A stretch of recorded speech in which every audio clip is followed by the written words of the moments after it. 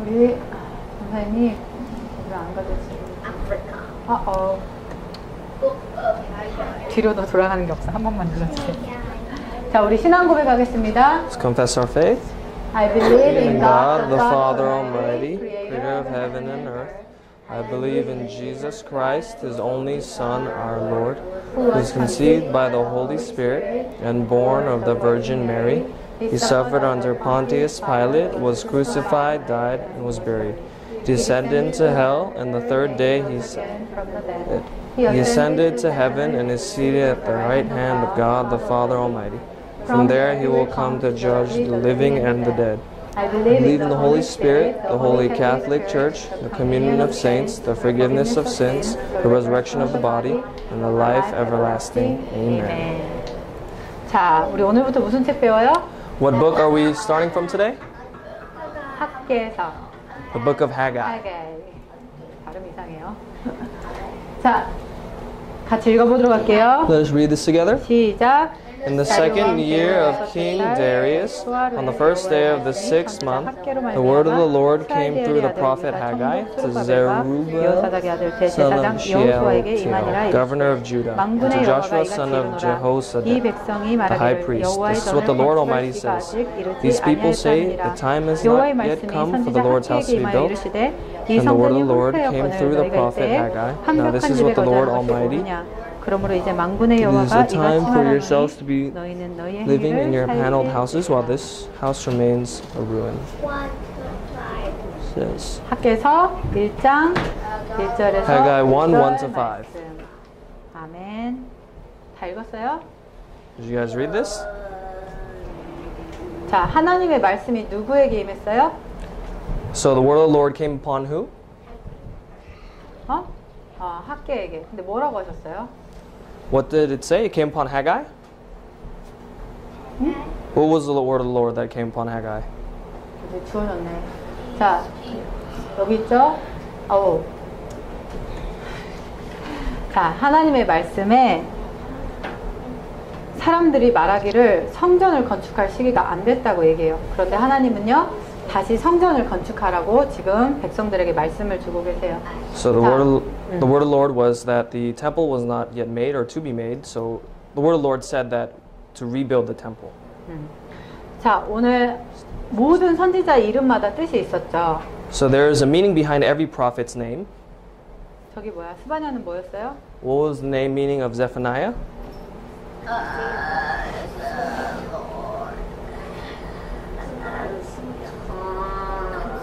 그렇지. 하나님이 숨겨놨죠. To conceal. 오늘 하가이의 이름의 뜻이 뭐라고요? So what is the name meaning of Haggai? Festival. 네, 축제라는 뜻이 있고요, 절기라는 뜻이 있어요. Is festive or festival? 자, 이제 이게 뭔지 알아요? Do you guys know what this is? 우리 지난주에 3부 예배 때 우리 랩런트들은 못 들었죠? So last week for the third worship, you guys probably didn't hear. 이건민 전도사님 나오셔서 일본 선교회 포럼 해주셨었는데. When Assistant Pastor Ken came out and he gave us a form regarding Japan missions. 자, 보세요. 여기 일본이에요, 일본. So this is Japan right here. 일본에는요, 8만 신이 있어요. And in Japan there are 80,000 gods. 80,000이야. 그렇게 많은 신이 있고요. 가는 곳마다 이 신을 모시는 신전이 있어요. And according to those gods, there's a specific temple for each god. 어떤 신전은요, 그 공부 잘하게 하는 신전이 있어. 가서 딱 돈 내고 이렇게 받아오는 거야, 티켓. And there's some shrines where you go and you get a ticket when you pay money. 부적이죠, 부적. Piece of paper? 페이퍼인데 이거를 가지고 있으면 성적이 올라가는 페이퍼가 있어. So it's like a fortune kind of telling kind of paper that if you get it, then you do well in your studies. 아무튼 모든 게 다 신이야, 여기는. So everything is a god in Japan. 그리고 그런 신당이 지역마다 있어요. And it's in every region. 그리고 사람들은요, 있으니까 사람들이 가니까 따라가요. And because it's in every region, people follow. 그냥 따라가서 여기 뭐 하는데요? 여기다 돈 내고 이거 종이 받아가면 성적 올라간대. 나도 해봐야 되겠다. And they say that, oh, if you just pay money and you get a ticket, then your grades go up. Oh, I want to do that too. 지역의 문화가 돼서 퍼져가요. And that became the culture of the region, which spreads. 사단의 속임수인지도 모르고요. 빠져가요. 어지러워. And you fall into that regardless of knowing that it's Satan's tactics. 너무 어지럽죠? 여긴 Makes 어딘 you 줄 dizzy, 알아요? huh? 인도. 빙고, 인도예요. This is India. 인도는 신이 얼마나 될까요? And how many gods do you think are in India? Billion. 1 billion. 일본보다 많을까요? 적을까요? Do you think it's more than Japan or less? 그림으로만 봐도 정말 많아 보이지? Even with the pictures, it looks like there are a lot. 전도사님 어제 이거 막 그때 그림을 막 찾는데 전생 토할 뻔했어요. I was looking for these pictures and I almost threw up actually yesterday. 인도에 어떤 신이 있냐면은 Elephant. 수도 있죠. 엘리펀트도 There's 있어요. elephants, there's cows, 그런데 뭐가 있었냐면 쥐를 섬기는 신전이 있었어. and there's one that they serve a mouse 사실은 or 처음에 a 그 사진을 rat. 여기다 딱 붙였는데 전생 도저히 못 참겠는 거야. I actually put a picture up of the rat, but I couldn't hold on to it 그래서 for 지우고 longer. 이거 붙였어요. And I erased it and I put this. Pizza. 그런데 있잖아, 전우야. 더 중요한 거는요. More importantly, 인도는요. 사람 숫자보다 신의 숫자가 많대요. more than the number of people, there are more gods. 그 말은요. 모든 게 다 신이라는 거예요. That means that everything is a god. 어떤 사람이 정신이 돌았어요. Now someone lost their mind, 그런데 그 사람을요. 길에다 앉혀놓고요. 그 사람한테 절해요. but what they do is they put that person on the street and they 그치? worship that 태연이 저 person. 표정이 정상이에요. 다시. 정말 이상하고 이상하다. 이 표정이 정상인데 거기서는 그렇지 않아요. And that's a really weird thing, but over there that's normal. 그 사람들은 쥐를 봐도 신, 독수리를 봐도 신, 모든 게 다 신이에요. Now if they look at an eagle or a rat, it's a god. 새도 신이에요. And even birds are gods. Even 똥? 이건 어딜까? That's England. 여기 좀 좋아 보이지? Where would you think this would be? That's England. Mesopotamia. 프랑스. Mesopotamia. That's in England. 왜 메소포타미아라고 생각해요? Why would you think it's Mesopotamia? Because of the thing right behind it. 뭔가 That's Illuminati. 피라미드 있죠. 여기 어디냐면 프랑스의 루브르 박물관. So this is a building in France. 가봤어요? 아니 책에서 읽어봤어요. 오, 책도 읽어요. 자, 좋았어. 우리 랩런트 멋져요. 자, 근데 이 박물관에 정말 많은 사람들이 들어가거든요. And in this building, a lot of people go in 왜냐면 there 유명한 관광지야. because it's a famous place. 그런데 있잖아, 박물관에 있는 모든 예수님의 사진이 어떤 사진이에요? But all the pictures of Jesus, what are they? 예수님이 사단을 이기고 승리한 왕이죠. Jesus is the king that overcame Satan, right? 그런데 마리아 품에 안겨있는 아기로만 표현되어 있어요. But it's only depicted here that he is a baby that's in 이렇게 Mary's 딱 arms. 사진만 볼 때 아기 예수님이 대단해 보여, 마리아가 대단해 보여. So if you look at just this picture, does it look like Jesus the baby is strong or Mary is? 모든 사람들이 많이 찾아가는 그 현장에서 다른 것을 사람들에게 무의식 중에 각인하고 있어요. So wherever, in every field that people are in, there are different things that are being focused on. 그리고 심지어 어떤 성당과 벽에서는요. 자, 여기서 잘못된 그림 찾기 뭐가 잘못된 것 같아요? So now in some temples they actually find the wrong things in the pictures, the similar pictures. What do you think is 말을 하세요. different? 손 만들지 말고 말해보세요. 마리아가 뱀의 머리를 밟고. 그렇지. 누가 뱀의 머리를 밟아야 돼요? It's that Mary's stepping on the head of the snake, but who should 그치. be stepping on the head of the snake? 모든 사람이 하나님을 떠났어요. Everyone left God. 창세기 3장의 문제로. Genesis 3. 그때 하나님이 우리에게 주신 언약이 뭐예요? And the covenant that God gave us then was 후손이 뱀의 머리를 상하게 한다. 그치. 여자의 후손이 뱀의 머리를 상하게 한다고 the 했는데 offspring of the woman shall crush the head of the snake. 와, 완전 복음을 바꿔버렸어요. They completely switched the accurate gospel. 그리고 이런 그림들을 보고 이런 것을 보면서 사람들 마음에 다른 것이 각인되게 And 만들어요. looking at these pictures, they imprint different things into people's hearts. 자, 그러면서 이러한 문화가 엘리트들에게 어떻게 들어갔냐? And how does this culture go into the elites? 왜 귀여워? 자, 누군지 알아요? Do you know who this is? No. No, 너무 당연하게 얘기하지 말고 질문을. 자, 우리가 쓰는 아이폰 누가 개발했어요? Now, who made the iPhone that you guys use or 얘들아, want to use? 스티브 잡스가 영화를 Steve Jobs. 보니까 iPhone 7 Steve Jobs didn't make it. 어찌됐건 he's founder, 개발자잖아. He's the 자, founder of Apple. 어떻게 그러면 그렇게 멋있는 걸 만들어냈을까? Now, how do you think he made that great, grand thing? 스티브 잡스가 성령 충만을 받아서 아이폰 만들었어요? Was he filled with the Holy Spirit, which is how he made the He iPhone? slept out of college on the floor in front of the office. 대학도 안 나왔어요. He didn't graduate from college. 그런데 스티브 Or university. 잡스는요 방에 명상할 수 있는 룸을 만들었어요. But he made a place of meditation in his own room. 그리고 제일 명상을 하면서 나 자신을 자꾸 찾아가는 거야. And through meditation, he was continually finding himself. 그런데 하나님이 우리 만들었어요, 안 만들었어요? But did God make us or not? 만드신 하나님이 우리를 영적 존재로 만들었는데 And God who made us into spiritual beings. 하나님 떠난 우리는요, 영적인 생각을 전혀 할 수가 없어요. Now, us who are separated from God, we cannot think of spiritual 그런 things. 우리가 계속 묵상하고 생각하고 이러면요, 어디로 빠지냐면요, 결국엔 누가 그 생각과 마음을 붙잡아요? 사단. So, unbeknownst to us that we are constantly stuck in these thoughts, but who takes control of these thoughts? 맞아요, Satan. 사단이 잡죠. 그리고 오프라 윈프리라고 유명한 여자분이 있어요. And there's also a famous person named Oprah Winfrey. 되게 어려운 가정적으로 여러 가지 경제적으로 너무 어려운 어린 시절을 보냈어요. And she had a rough childhood. 그런데 이 사람 나중에 자기가 노력해서 성공한 이후에 명상을 개발해서 사람들에게 퍼치고 있어요. And because she succeeded on her own, What? she made her own meditation method and is showing that to people. 자, 무슨 말이냐? 이 모든 것의 백그라운드에 누가 존재해요? Now, what's important here is that who's the being behind of all of this? Satan. 사단이요, 사람들을요 보이지 않게 속이고 끌고 가는 거예요.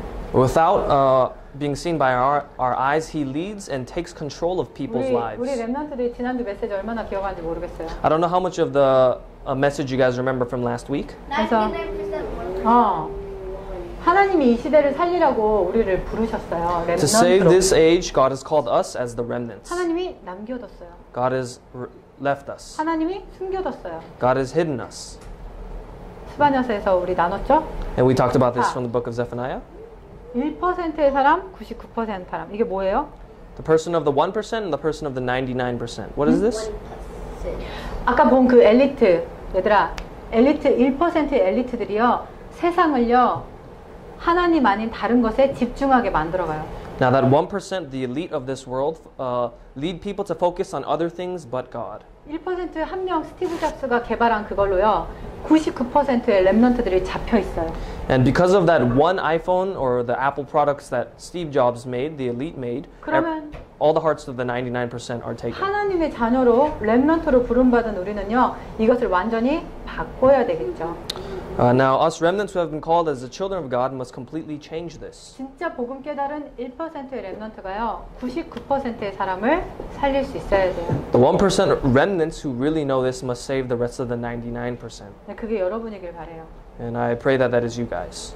자, 그러면 나는 오늘 뭐 해야 되지? So what must I do today then? 믿음의 눈을 떠야 되겠죠. With the eyes of faith. 무엇을 믿어요? What do I have faith in? 여러분 뭐 믿어요? What do you believe in? What do you have faith in? 예수가 그리스도이신 것을 믿어요. That Jesus is the Christ. I believe. 그 믿음 안에서 나 So- 뭐 해야 되죠? Inside that faith, what must 자, I do? 읽어봅시다. What must Let's read this together. do? What must we do to do the works God requires? 자, 제자들이 예수님께 물어봤어요. 우리 뭐 해야 돼요? Now the disciples asked Jesus, what should we 무엇을 do? 하는 게 진짜 하나님을 위한 일이에요? Now doing what is the best thing for you? 근데 예수님이 뭐라고 대답하셨냐면 읽어볼까요? Now how did Jesus answer? 시작. Let's read this. The work of God is this, to believe in the one he has sent. 예수님이 뭐라고 하셨냐면요. 그러니까 니네 나가서 막 저 성경 가서 예수가 그리스도야 막 피켓 들고 서 있어 이렇게 얘기하지 않았어요. Now Jesus didn't say, now you go out into the crowds and hold picket fences and say, Jesus is the Christ. That's not what he said. 자, 먼저 하나님의 보내신 이 예수를 그리스도로 믿으라고 했어요. But first, to believe in the one that God has sent. 자, 우리가 무엇을 믿는다고 했어요? Now, what or who did we say that we believe in? 자, 예수가 그리스도로 오셔서 사단의 머리를 깬 참 왕인 것을 믿어요. That Jesus is the true king that came and defeated the head of Satan. 예수님이 십자가에서 죽으시고 부활하셔서 죄의 문제 해결하신 걸 믿어요. That Jesus died on the cross and resurrected and completely overcame the problem of sin. 그리고 예수님께서 하나님 만나는 길이 되신 것을 믿어요. And we believe that Jesus is the way, the only way to meet God. 오늘 여러분한테 이 믿음이 있기를 바랍니다. And I pray that all of you have this faith. 자, 그러면 정말로 이러한 믿음 가진 사람에게는 어떠한 힘이 나타날까? So what kind of strength would come to the person that has this faith? 자, 정말 이것을 믿는 여러분한테는요, 이 응답이 따라오게 돼 있어요. And now, to you remnants that really believe in this, there are 자, specific 읽어보자. answers that come. 시작. Let's read this together. To all who received them, to those who believed in his name, he gave the right to become children of God. 오, 외웠어. 자, 하나님의 자녀가 되면 누가 함께해요? Now, because we're children of God, who is with us? 가 하나님이 함께 하시죠. God is with us. 하나님 뭐 하세요? What does he do? 인도하죠. He guides us. 그렇죠. 자, 그리고 또 뭐 하세요? And what does he do? 여러분 기도 응답 받아요? You guys receive prayer answers, right? Yes. Yes. 또 하나님 우리에게 무엇을 주셨어요? And what has he given us? 힘을 주셨어요. He has given us strength, authority 또 over 하나님 Satan. 우리에게 무슨 축복 주셨어요? What blessing has he given us? 여러분 가는 모든 길에 천사가 함께해요. In every step that you take, God's angels are with you. 맞아요? Right? 자, 그리고 또 무슨 축복 주셨어요? And what blessing has he given us? 천국 시민권. The citizenship of heaven. 그리고 이 땅에서도 천국 누리게 해주시겠다고 약속하셨어요. And that he gave us the promise that we are able to enjoy this citizenship of 자, heaven on 그리고 earth. 여러분 잘하면 3번밖에 없는 여러분 인생에 뭐 되게 해주시겠다고요? And with this life that we have, what did he say that we would become? 미셔너리는 미션을 가진 사람. Missionaries are 여러분이 those that have the 과학자가 mission. 되면 과학자 미셔너리. So if you're of science, and you're a scientific missionary. 여러분이 의사가 되면은 의사 선교사. Now, if you're a doctor, then you're a doctor missionary. 얘들아, 진짜 이 축복을 여러분이 매일매일 누리는 기도 속으로 들어가길 바래요. And to enjoy this, I pray that you guys go into the blessing of prayer every day. 그러면요, 기도 수첩을 봐도 메시지를 들어도 하나님 나랑 함께 하시네, 이게 정말 누려질 거예요. So even if you look over your prayer journal or you listen to the message, you really believe and enjoy that God is 정말 with you. 서론을 무지하게 길게 했는데 So I did the introduction was really long. 일본 절도 보여줬죠, 인도의 템플도 보여줬죠. I showed you the temples in India and I showed you the shrines in Japan. 그리고 문화를 통해서 사단이 지금 어떻게 우리를 속이는지를 보여줬죠.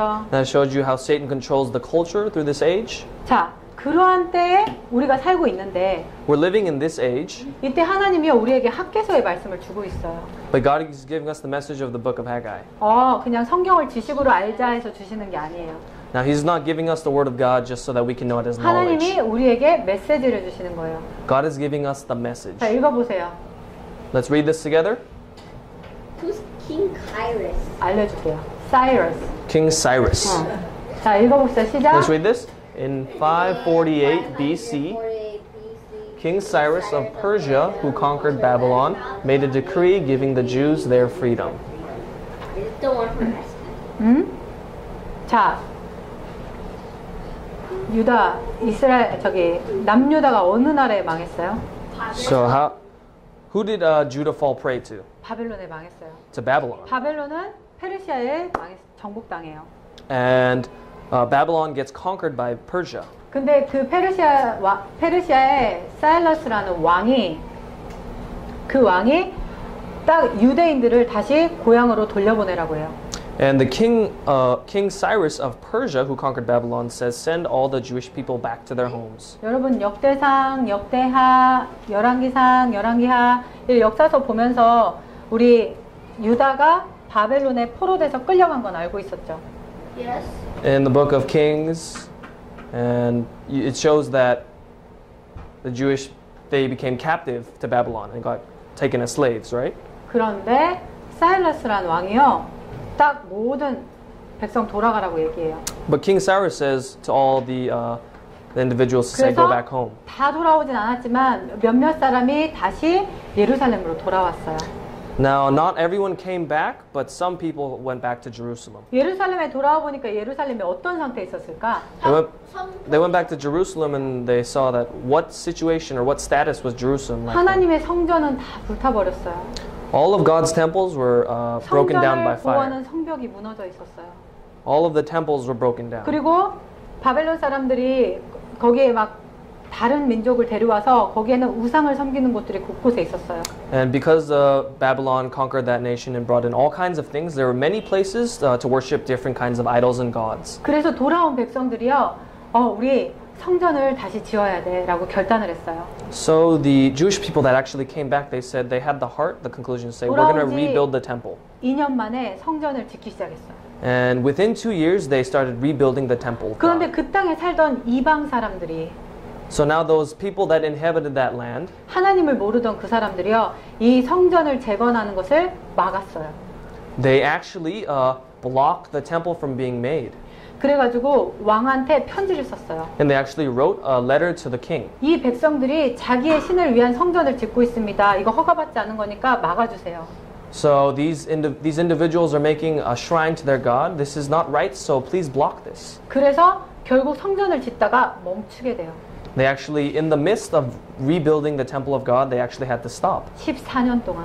for 14 years. 그때에 하나님의 말씀이 학개에게 임했어요. And at that time, the word of God came upon Haggai. 자, 뭐라고 임했어요? Now, what was said? 하가에게 말씀이 딱 임했는데, 학개야, 지금 가서 총독 스룹바벨과 그리고 대제사장 여호수아에게 이 말씀을 전달해. Haggai, go tell this message to Zerubbabel, governor of Judah, and Joshua the high priest. 어떤 말씀이었냐면요. 성전은 지금 멈춰 있는데 너네는 지금 너희 집을 짓고 그냥 너희 인생을 살고 있어. Now, the construction of the temple of God has stopped, but you guys are just building in your own homes better and living there. 우리는 예배 드릴 곳이 없고 We have no place to worship. 이방 사람들은 자기들의 신전을 지어놓고 곳곳에서 예배 드리면서 믿음의 사람들을 방해하는데 And all these kinds of people are worshiping their own gods and blocking the works of faith. 우리는 지금 하나님의 성전 짓는 것을 스탑하고서는 이거 하나님 시간표 아니야 그러고 그냥 있는 거예요. And we're just saying that this isn't God's time schedule and we stop the reconstruction of the temple of God. 하나님은 학개를 통해서 어떤 메시지를 전달하길 원하셨을까요? Now, what message did God want to portray or give through Haggai? 자, 보세요. 하나님 말씀하셨어요. God said, 지금 하나님의 성전은 다 무너져 있는데 사람들은 자기 집을 짓고 그냥 괜찮아, 나는 살고 있으니까 만족하고 있어요. God asks if it is right for them, the people, to dwell or live in paneled houses while the temple lies in ruins. 자, 우와, 깜짝이야.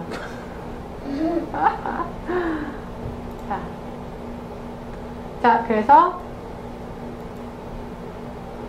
하나님 말씀하시기를 너희가 하나님의 성전은 이렇게 놔두고 너희의 인생을 살다 보니까 밥을 먹어도 배가 안 부르고 그리고 막 곡식을 심는데 계속 황충이 와서 먹게 될 거야.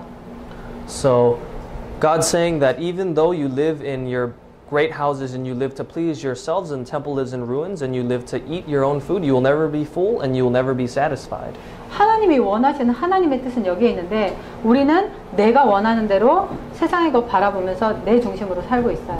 What God wants is over here, but we're focusing on what we want to live, we want to have, we want to do. 그러다 보니까 하나님이 진짜 주시는 축복을 못 누리는 거야. That is because of that we cannot really enjoy the blessings and answers that God has given 그래서 us. 오늘 하나님이 학개를 통해서 축복해 주시려고 말씀을 주고 계세요. So God, through Haggai, God wanted to bless us, and this is what He told us. 자, 그래서 학개에게 말씀을 전달하라고 했어요. And He said to Haggai to relay this word. 그래서 학개가 스룹바벨 총독 스룹바벨과 대제사장 여호수아를 통해서 전 백성에게 이 말씀을 전달했어요. Through the governor Zerubbabel and Joshua the high priest, the message was proclaimed to all the people of the land. 우리 다시 하나님께로 돌아갑시다. Let's turn back to God. 하나님이 우리를 만드셨어요. God has made us. 우리가 하나님을 잊고 우상을 섬기다가 바벨론의 포로가 됐어요. Because we forgot God and served idols, we became 그런데 slaves to Babylon. 하나님의 은혜로 다시 이곳에 돌아왔는데 Through the grace of God, we came back to this place. 우리가 진짜 먼저 해야 될 게 무엇일까요? What is the first thing that we must do? 자, 우리 옆에 지금 상황을 봅시다. Let's look around us.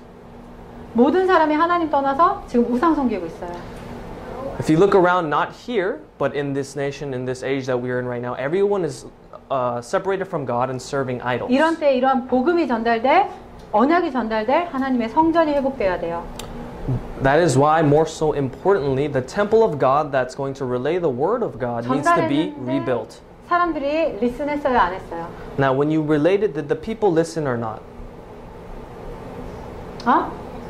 했어요. 다시 성전이 건축이 시작되었어요. When Haggai relayed this information to the people, they turned back to God and they started rebuilding the temple. 자, 어떻게 됐어요? What happened? 하나님의 말씀 붙잡고 원네스 하니까 성전이 다시 세워지게 되죠. Grabbing hold of God's word and having one of heart in oneness, the temple of God was restored. 전사님이 이 말씀을 막 이렇게 묵상하면서 무슨 생각을 했냐면 When I really meditated upon this word, what really hit me was 아까 본 것처럼 이 코리아타운 안에는요 불교 템플도 있어요. now in Koreatown there are Buddhist temples. 여기 코리아타운에는 모슬렘 템플도 있고요. There are Muslim temples. There is? 가볼까? Do you want to go? 그 사이언톨러지도 엄청 크게 잘 돼 있어요. And there are great buildings of Scientology that are really 그리고 nice. 원불교도 있어요. And there are 불교의 한 종파가 원불교. 이게 불교 여러 가지 종교의 템플들이 코리아타운 안에 세워져 있어요. there are a lot of religions in Koreatown that are not the gospel. 그리고 그 영적인 영향력이 지역에 계속 퍼져나가고 있어요. And that spiritual influence is going out throughout the culture. 그런데 하나님 우리 교회에 This age. 주신 지금 우리가 함께 가고 있는 방향이 뭐예요? Now, what is the direction that God has given us for this church?